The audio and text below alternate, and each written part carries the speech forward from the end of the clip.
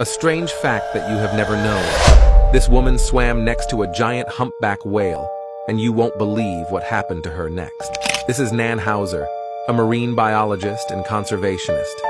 In 2018, for her research, she swam and filmed a 15-meter-long humpback whale in a deep sea area in the South Pacific. At first, everything was normal as she swam near the surface and kept a safe distance from the whale.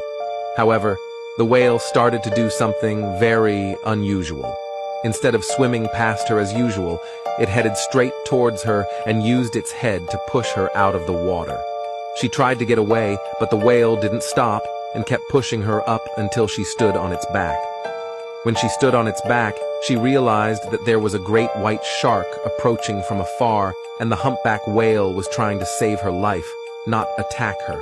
The whale even swam with her until it was sure that she got on the boat before it swam away.